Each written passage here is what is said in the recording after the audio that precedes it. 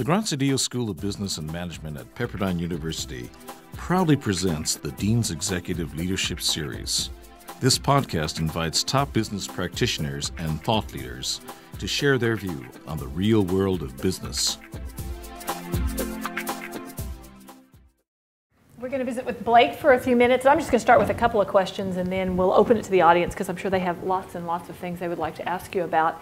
But I'm going to tie what you just said back to Yahoo so we can have that conversation. So as you think about all the things you talked about here, as the kind of in charge of product development and product innovation at Yahoo, how are you trying to leverage the kinds of things you just talked about here to move Yahoo forward? Yeah, so most of the bunch of different ways. We have Yahoo builds massive data systems, right? So this will come as a shock to you because you think of Yahoo as it's a cute little homepage, and it's Yahoo has 720 million customers worldwide. In some places like Hong Kong or Taiwan, we have 98% reach.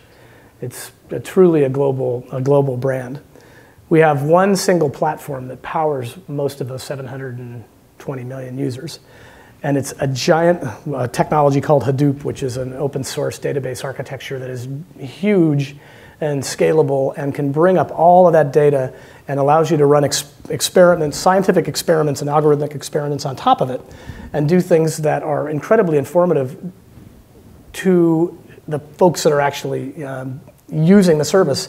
And that Hadoop grid actually blends advertising data, end user data.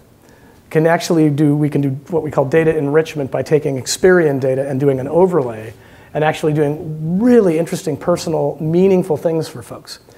Some of the meaningful things that we do on top of that are about doing one-to-few social. So we're starting to introduce some capabilities that are just starting to show up. And all the things I talked about in terms of how we deliver, have a big idea and then you increment. You deliver a little bit of it, see how it's being used, and then you deliver the rest, and then you deliver a little bit more. And the notion of version control or versions really doesn't have meaning in the business anymore. You don't know when there's a new version because a feature just shows up, and there it is. And let me try that and see how it works. And if you like it, it's interesting. The other thing that we're doing in a huge way is focusing on mobile devices first. So most of the innovation that we've been doing are on mobile platforms. We introduced a technology called, this is no joke, called cocktails. There's two forms. There's Mojito and Manhattan, for those of you who don't like mojitos. And it's basically a technology that is HTML5, CSS3, JavaScript, and something called Node.js, which allows you to do unbelievably rich experiences on top of not just a phone, which people are expecting now with applications, but across your TV, your PC, and any device. And because it's HTML, it doesn't have to be an application that's specifically for Apple or specifically for Android. We introduced something called LiveStand in November, which is the first cocktails application. And it's a very rich experience that feels more like a magazine, or in some cases, a magazine with a video inside it, or a magazine with a DVD that you can touch and you can move through the video inside it. And it's just a very different way that makes a vastly more meaningful experience than the notion of web pages. And if you think about just the word web pages, they're not a whole lot inspirational about a page. And web pages. But when you start actually getting experiential and start making things rich and beautiful, and it's not just flat, which most web pages are. And I'd say Yahoo's flat generally. When you go to Yahoo, it feels like, feels like 2000, right? Still flat, scales hugely, but most of the innovation that we will do won't show up on those pages. It'll show up in what I'll call a parallel universe that is mobile devices, TVs, and yes, PCs as well, but kind of think of it as in the background or adjacent to that. That will make. Well, I've shown it to. I was telling you earlier. I've shown this experience to the CEOs of most agency holding companies and marketers at Procter & Gamble and Unilever and a bunch of folks, just to get their feedback to see what they think, and because they have to advertise in this environment, and it's very different. It actually takes some best of TV, some of the things that they've got in in print, and it combines them into one, and it's interactive. And they just kind of sit back and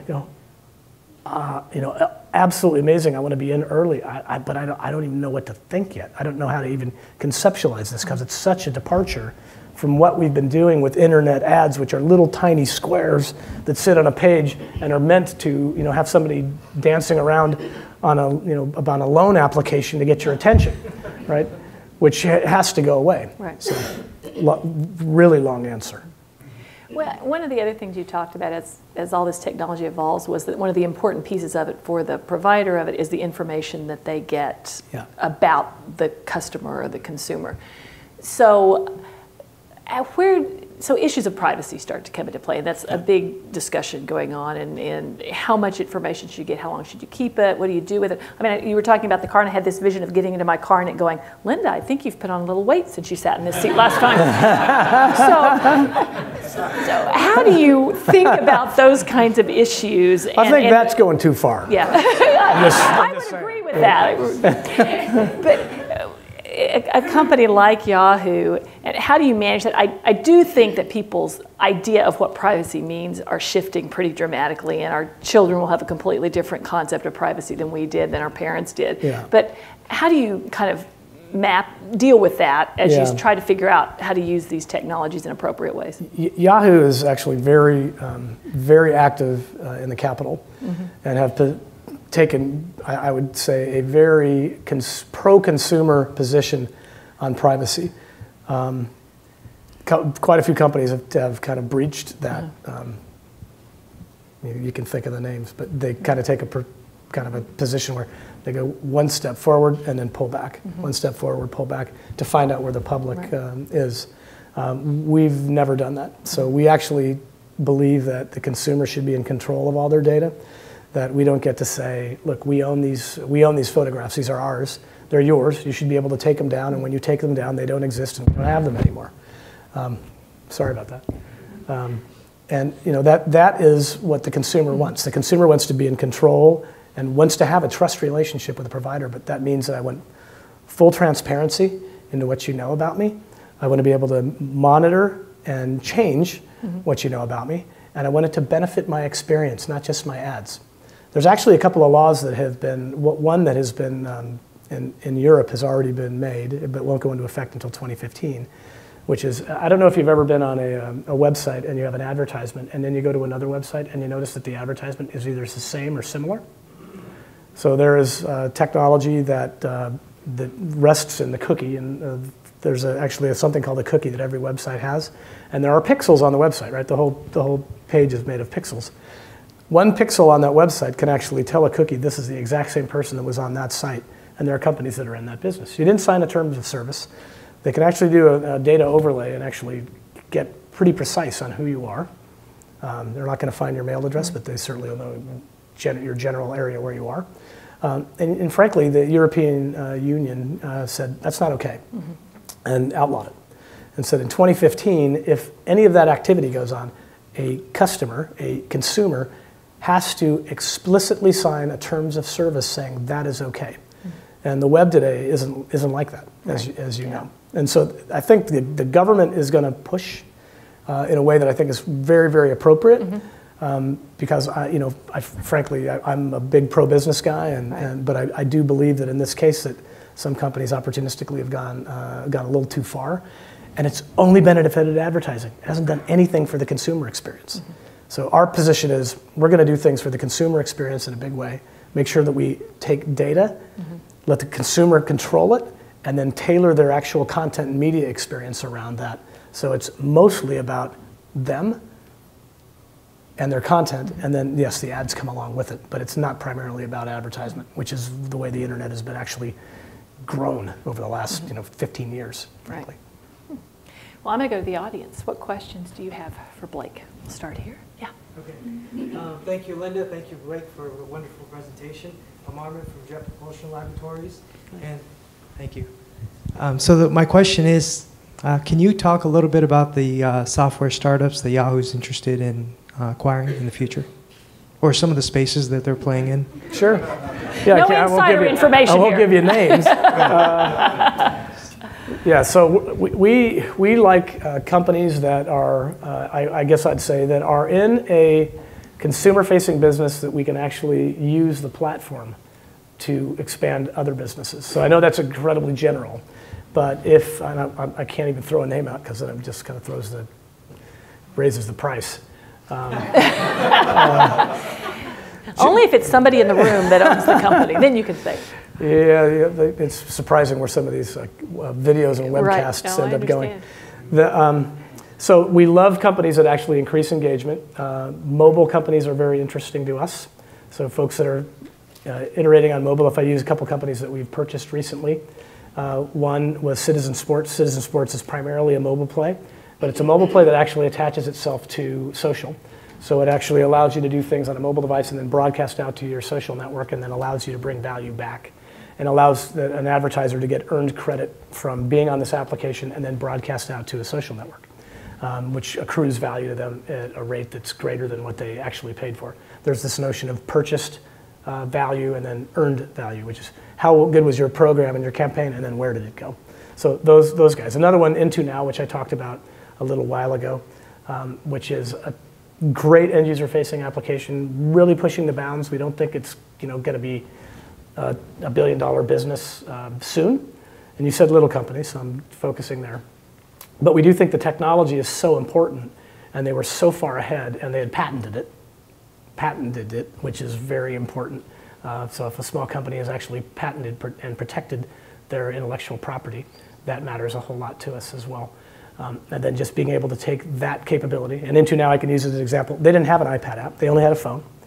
We gave them some more resources, they could do an iPad app. We threw some scientists, some data scientists onto that problem, and basically now they can go do a TV show and go download Into Now tonight, if you got an iPad or an iPhone, and go listen to a TV show.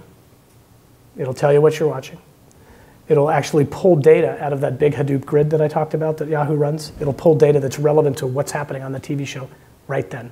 And if you were watching the presidential debates back in, I think it was when ABC was doing the presidential debates pretty early on, Into Now was actually being used to form questions for the candidates.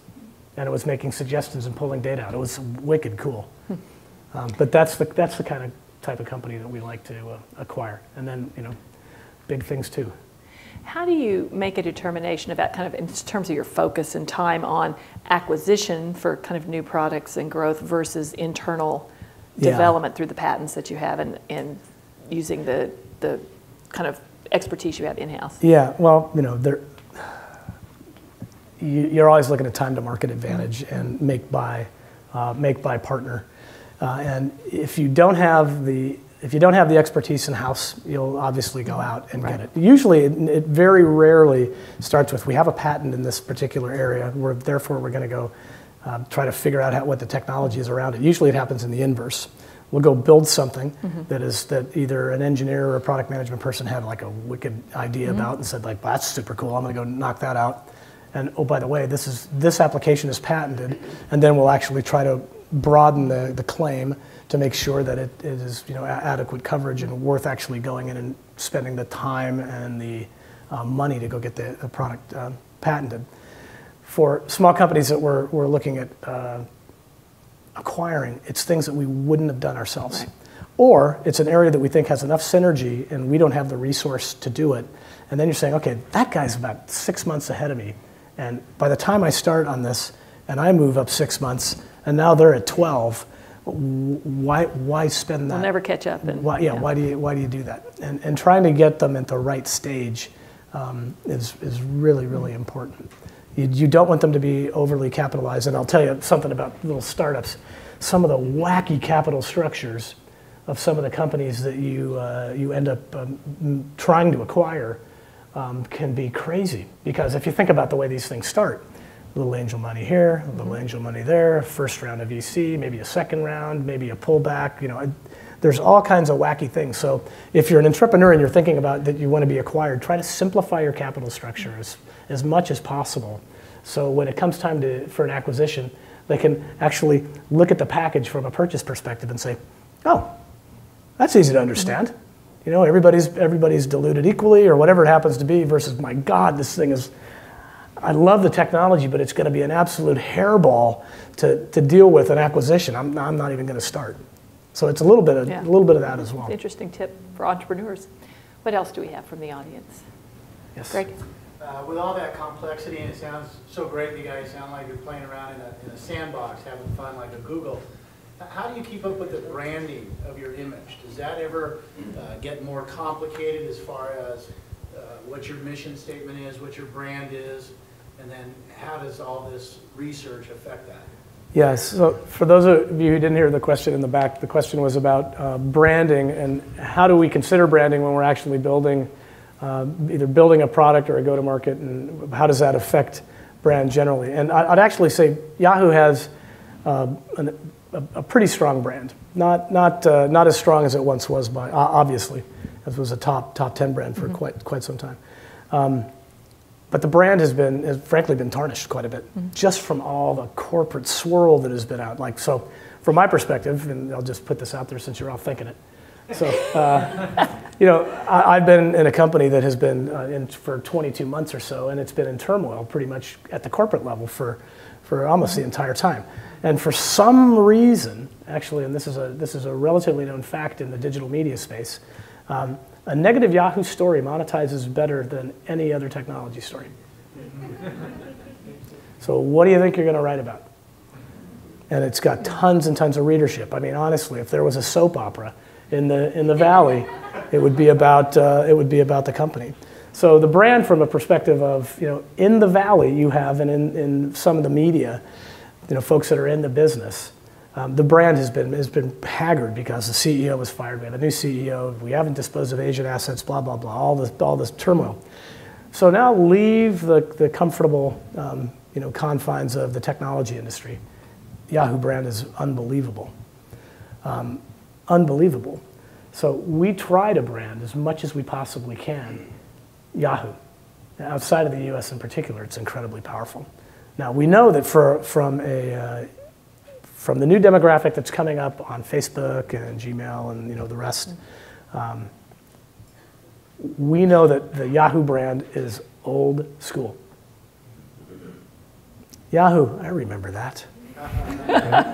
Isn't that purple or something? And so we have some challenges there, and we have some pretty interesting ideas on how to go address those in a way that we think that can create some pretty interesting lift.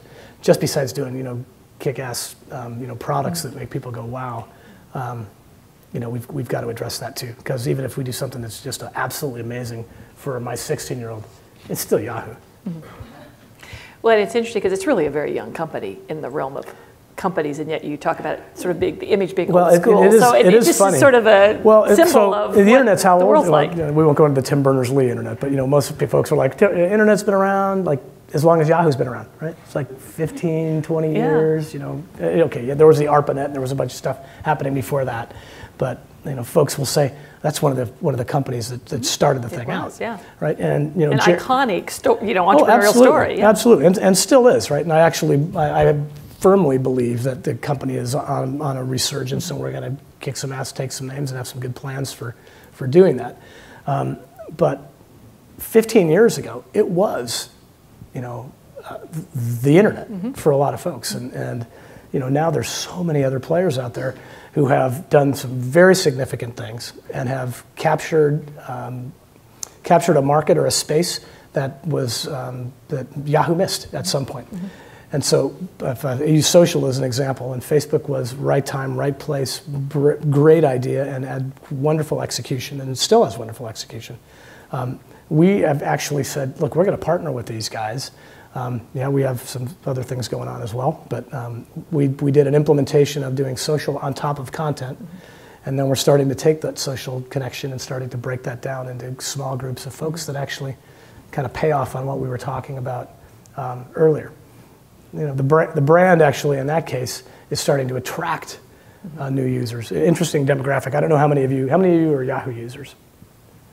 Have you gone to, if you go to Yahoo News with a Facebook login active, you'll be invited to share what you're reading, which actually puts a bar on top of your news page with all the folks that have agreed to share what they're reading from your Facebook graph. And on that page, you can actually see the things that they have been reading. If they don't want to, back to the user and control point, if they want to eliminate something they were reading, they can go take that off. Justin Bieber, didn't want anybody to know I was reading about him. Therefore, I'm gonna take that article off, and it actually gets pulled off my reading list, and it gets pulled off the wall on Facebook as well. So we're working with those companies that have actually found some nuggets and are taken off to help us actually take advantage of some of those things, and at the same time building a bunch of innovation inside the company that take advantage of some of the things that I talked about earlier. But back to the brand question, which kind of started the riff, we've got to address some branding stuff with that younger demographic, and outside of that younger demographic, in the US particularly, the brand is really, really strong. And oddly, in different places, represents different things. In Taiwan, Yahoo equals commerce, believe it or not. And it is actually, as I said, 98% reach, and actually was a social network called Wretch for a while, and a bunch of other things. So it doesn't represent the exact same thing it does here. In Hong Kong, Yahoo actually has the largest, the equivalent of Groupon, much larger than Groupon in Hong Kong. And the way that, and actually an auction business bigger as well. So it's a very interesting brand that means lots of different things to lots of different people, depending on what country you're in. Interesting. Back here at the back. Hey, Andrew. I'm okay. Hey, sorry. Can you hear me well? I can hear you fine. Great. So obviously we talked a lot about the implications on business and even I think our personal relationships of the advancement of the internet and technology in general. I think one of the interesting side effects that has really sort of played out a little bit more in the last couple of years in particular is sort of the impact it's had on sort of political or social change around the world, particularly think about the Arab Spring. I know last year there was some footage that came back from after the elections of Iran, and I think that we're seeing more and more people around the world, maybe in societies that are not as democratic as ours, sort of getting a little bit more information and maybe possibly starting to endorse some of those, say, democratic or American beliefs, whatever they are. I'm curious, as an industry insider, what you think the implications are, and maybe the role of the internet in potentially enhancing opportunities for world peace or sort of globalization, and actually taking that a step further, what you think your responsibilities are as someone who is sort of shepherd of this technology to try and apply maybe the same commitment from a business perspective towards helping enact some of those changes or disseminate some of that positive information. World peace, can you solve that for us? No, it's interesting. It's a great question. The notion of the democratization of the web has been around since Jack Welch was saying it's for big business, and it's unbelievable for big business. We were talking about democratization of the web when I was doing MSN Messenger 12 years ago, and it was all about empowering people to express themselves to as many people as they possibly could. I believe, as somebody who builds internet technology, our job is to create the most open environment, open platform that allows communication to move at speeds never seen before.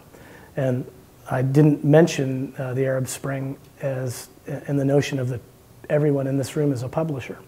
But because everybody is a publisher and can have near infinite readership, or certainly up to 7 billion, whatever the planet's population happens to be, you can, as an individual, you can change the world.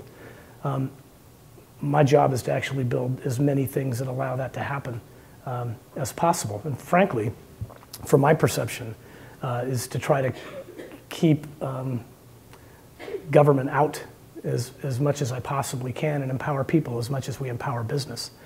I will tell you, we had a very interesting thing happen when we were during the Arab Spring, and I forget what country we were actually looking at internet traffic on. And of course, we do, we're a data company, so we do massive amounts of data scrubbing on every country we do business in. We keep tight analytics on how many users are coming to our sites, what they're doing on those sites, and we monitor traffic. And And in Egypt, we had a spike and it was going like this, boom, and it went to 0. What happened? Government shut it off, right? Because they were afraid of the proletariat, frankly. And the power of the internet, and I talked about the power of small business, it's the power of the person. I mean, that's why you have engineers, and frankly, one of the reasons I'm so hopped up about what I do is because it enables a 14-year-old kid to be a publisher to millions, and to maybe have a story that's more important than the top paid journalist in the world. And that's the power of the technology. Or I think, my job is to make it available as broadly as possible, and then hope we use it as it's supposed to be.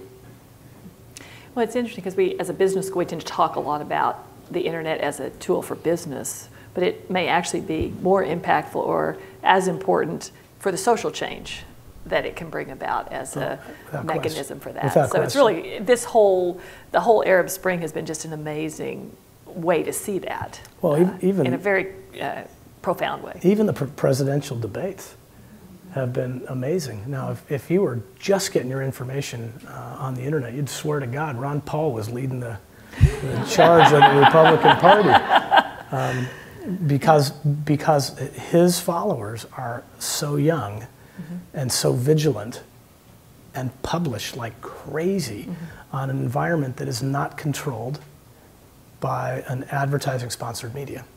And it's a very interesting phenomena that I think we'll see change the world in very significant ways. And you've got Arab Spring happening, you've got things that are, I just got back from China and India last, I guess it was week before last, gets a little confusing. And we have 6 languages of mail that we're doing there, 6 languages, in India, 6 languages, Indian languages, mail, messenger, other products that we're doing, newspapers, etc. Because most of India is actually not in the big cities. It's in small villages that live outside. And there are so many different languages that exist that we're actually trying to empower those folks to get more information, to provide more information, to communicate with others in ways that, and frankly, some of those things, they don't monetize, right? You're not going to make money in those markets, but you're going to empower folks and to go in early to say, look, we're going to go and do the right thing here. And eventually, this will become an economic opportunity. And you can't go in there with physical goods and services unless you're going to pay hugely. And for an internet company, you can do things in places that it doesn't make sense for John Deere or Cat or or P&G in some cases. We probably have time for one more question. So yes, Grace. Thanks for coming, Blake. I have one question on a topic that I didn't hear tonight much about, and that would be the connected television. And I'm wondering what the role of Yahoo and other big publishers are going to be like that in the future, and is it going to be a compete or a complement with the existing national broadcast and cable channels that exist now? Yes. No, that's the most brevity I'll have all night. There are 2 different plays that are sort of making their way through the market right now. One is a direct frontal attack, saying we're going to do video over the top, we're going to take ownership of this, it's all going to be IP served, and you can just ditch your old TV signal. Those networks don't matter, you can get all the stuff you want, pay as you go. That's happening. It's happening now. And I know, Chris, you know that, but it's going on. There are companies that I can't mention because I'm under NDA that are building out infrastructure to make that, building out unicast infrastructure so you can have high fidelity bandwidth to your home that is as good as any cable channel, and it's only to you, right? And it's unbelievably crisp, it's quality monitored, it's amazing, and you can buy anything you want as you go, and it's all the content that's licensed. You can use, even if you use Hulu as an example, as a potential over-the-top experience, not the guys that I was talking about. There's another view that that is very complementary, and frankly, Yahoo's in this position of doing the complementary thing. We also do a ton of original programming that's primarily viewed on mobile devices and PCs. And we have, in fact, at CES this year, which is a computer electronics show that takes place in Vegas every January, that I hate to go to, for the record. Sorry I said that out loud.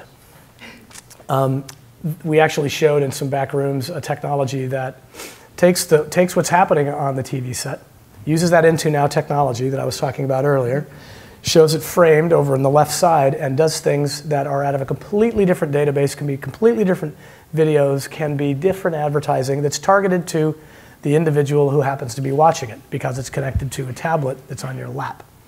And if you think about the TV medium, it's actually a one to few kind of technology, and the device on your lap is, you know, one-to-one. The combination of those two things actually serve up some amazingly powerful opportunities where you can serve up individual stuff on a TV while it's for everybody else, or you can serve individual stuff on an iPad. And by the way, there's a statistic that is pretty interesting, that most TV time now is spent with another device near you, by you, in use. Anybody model that in here? Mm-hmm. Almost like, and again, you know, not the demographic that right. is you'd expect necessarily. So that's happening in you know, very, very big ways. So both are going to happen. The cast of characters will line up in probably the usual formation of the ones that you'll think. The guys that have a tendency to go right at the industry and say, to hell with it, I'm going in and going deep. They're going to go in big. And the guys that usually partner will go in with a partnership mentality. And you'll see even, again, you'll see utilities start to roll out that are utilities for video, like electricity, water, oh yeah, and video, by the way. Well, Blake, it's been fabulous having you with us and quite insightful. And so we appreciate you taking the time to come back and be with us. My pleasure. Appreciate it.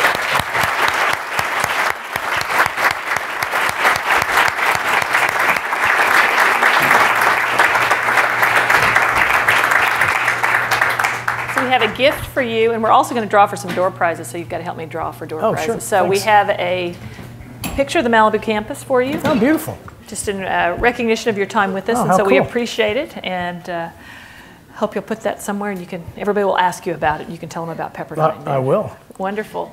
And let's see, we have door prizes. What are we going to start with, Phil? Okay, so we have. Oh, some of them are blank. Okay, we'll figure this out. And we have a basket of Yahoo things. Okay. Yahoo. I didn't know that, actually. I don't know. It looks like a really cool blanket in there. That one's blank. We're going to have to try again. Okay, hold on. It has to have a name on it? It has to have a name. So. What name? They just gave us a number. Oh, a number. Do I just call the number then? Is that what? Oh, I'm sorry. Then we do have. I'm throwing that one back in. I'm just. 137995. Oh, very good. Very good. Very good. Your basket. Okay? I'll let you draw another one now that I know how we're doing this. Okay, it's the numbers. It's the numbers, not the names. What are we doing next, Phil? The 2-night stay at the Villa. Yes, 2-night stay at the Villa in Sorry, Malibu. your number came up on the Yahoo bag. Okay, 137992. Woohoo! Yes. Very good. A weekend in Malibu. There you go. Fabulous. Thank you. iPad 2 gift certificate. Ah, gift certificate for an iPad 2. Nice. There we go. Preloaded with Into Now. There you go. 138007. Oh, psych. 007. I'm sure it's not a 2. No, that is a 7. My eyesight is worse, but not that bad. Okay. Okay, we're going to try one more. There's hope. There's still hope for you. 137972. Oh, come on. Come on. Nobody wants it. Nobody wants it. 137972. Nope. Okay. Keep going. Keep going. Keep going. We'll get through this whole basket. 138012.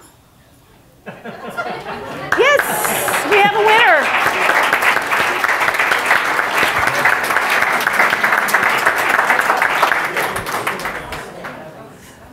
Phil will explain to you what you need to do for that. So, wonderful. How to redeem. Thank you so much. Wonderful having you with us. Thank you. So 2 reminders. We have videotaped this, so it will be posted on our website and the YouTube portion of our website, and you can go watch it again, and anything you missed and want to reflect on. And then we also did a podcast before, so it's an audio cast, and we talked about actually some different kinds of things than we talked about here. So if you'd like to hear a little bit different perspective from Blake, you can do that on iTunes as well. So we appreciate so much having you here, Blake. Thank you again. And March 15th in Malibu, Jerry West. So we're going to change topics a little bit, but it'll be great fun. Great to have you all with us. Have a safe trip home. Thanks. Thank you.